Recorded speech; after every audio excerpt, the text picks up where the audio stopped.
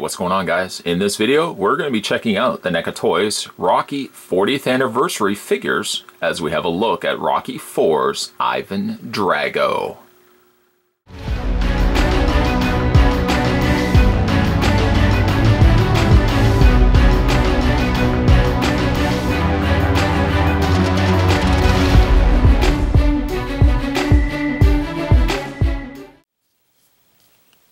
Ivan Drago, let's go ahead and take the tape measure. Ivan Drago stands close to 8 inches, a little shy of 8 inches, closer to about 7¾ of an inch tall. To do some scale comparisons or size comparisons, let's bring in the other figures that we had to look at. There he is next to Apollo. I feel like Apollo should have been maybe a little shorter than Ivan Drago. I don't think he's as tall. Maybe he is. And of course, next to them, a very small Rocky. Rocky, compared to Ivan Drago, seems right, but perhaps, maybe I'm wrong. I don't know. It seems like Apollo seems a little too tall. Now, granted, I've got the hat on him. Let's do a little bit more of an accurate read here. Get him to stand. Now, of course, he does not want to stand. Yeah, I guess that's about right. I mean, maybe it was just the hat that was throwing it off for. I mean, Ivan Drago is still taller. I just felt he was maybe a little taller quite a bit still after that. Let's go ahead and bring these figures out of the frame here. And let's have a look at Ivan Drago. Yes, the main fighter villain in the Rocky IV movie. One of my all-time favorite movies, and easily my favorite Rocky movie of all time.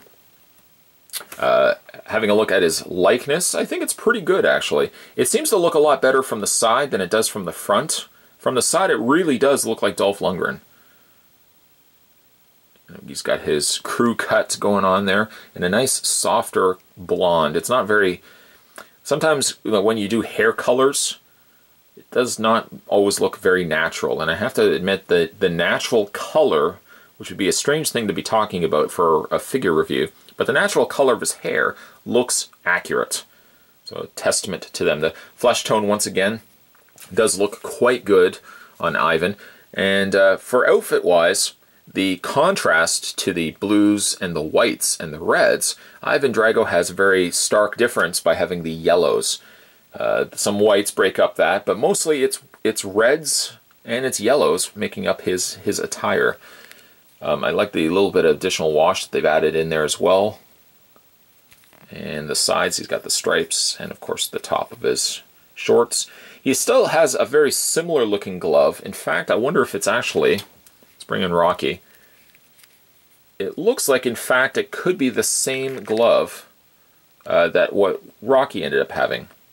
Both also from Tough Wear. Drago's reads a little bit as a darker red to the contrast of Rocky's gloves, but it looks like they are the same gloves. Now, Ivan is going to be released, or I shouldn't say going to be, he is currently released in 2 different versions. This version that we're looking at now, and the one in the next video, where he is sporting red trunks. Now, I think both of them look great, because this one you could pit, against Rocky, or...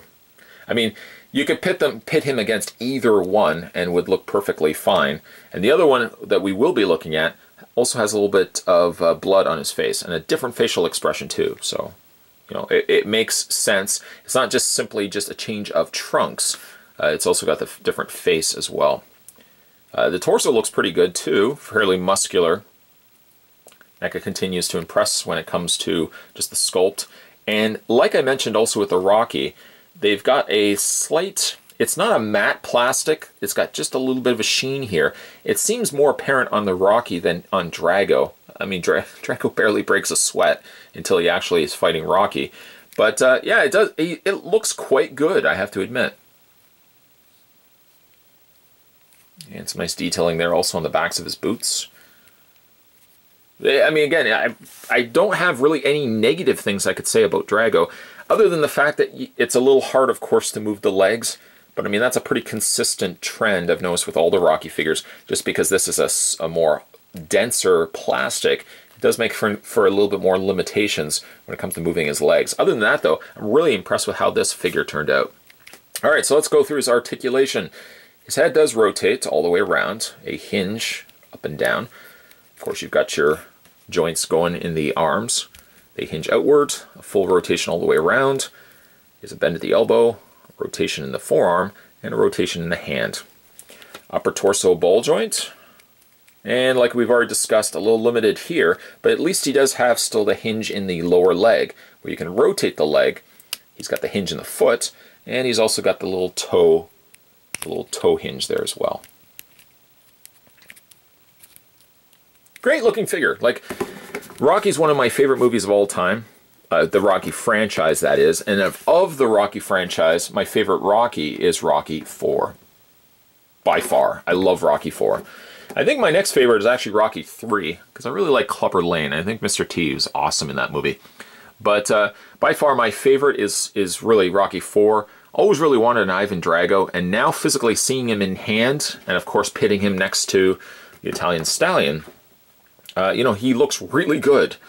Good likeness, good sculpt, good paint. Once again, NECA, I think, delivers a really strong knockout punch. You see what I did there by releasing here Ivan Drago. They are currently available now in stores. Comic book stores is where I found them, but you can also find them in retail stores as well. And if you're a fan of Rocky, I would definitely say pick these guys up. Today we were checking out, there he is right there, just getting in the center of the frame here. Today we were looking at the NECA Toys Rocky 40th anniversary, Rocky IV Ivan Drago. That's going to be a really long title when I eventually put that down below. If you guys haven't had a chance to subscribe to this channel yet, what are you waiting for? Hit that little subscribe button down below. And also be sure to hit that little bell down below and turn on the notifications so you always see when new videos are coming up onto this channel. As always, guys, thanks for watching. See you next time.